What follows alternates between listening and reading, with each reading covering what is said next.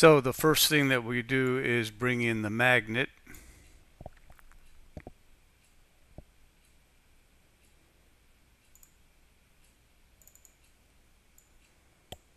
Gonna move that around a little bit.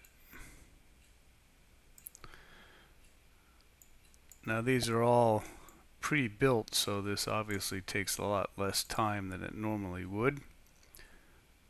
But you don't want to sit through one of our modeling sessions. This is the room, the magnet room, obviously. Equipment room next to it.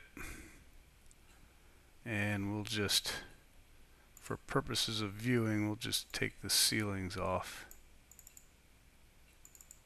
of these so that we can see what we're doing. I'm going to put the pieces of equipment into the equipment room. Let's see, there we go. Each of these has to be built one at a time, which can be tedious, but the outcome is pretty good. So there's the equipment. Now we'll put in the doors and windows, or at least make an attempt to do so. Let's see. There's the view window, the door. Let's see, that's the penetration panel.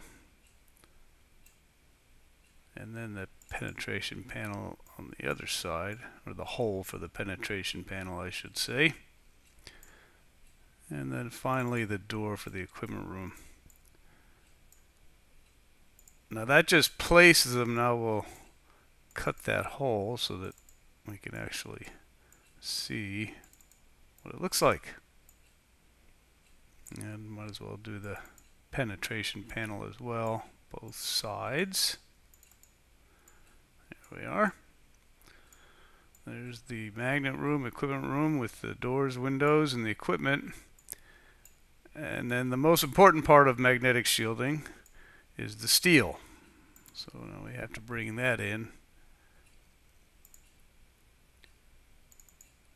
And we use green just because that's kind of the default color that everyone uses for steel. This particular magnet, it's a 1.5 GE, so you needed steel on the back wall.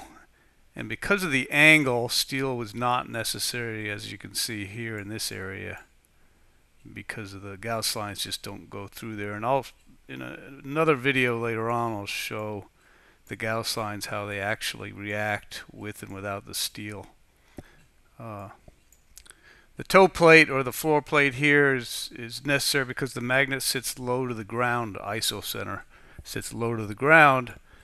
So without this toe plate or floor plate, the Gauss lines will sneak out underneath and end up out in the public area. So that's why that has to be there. And really, that's it.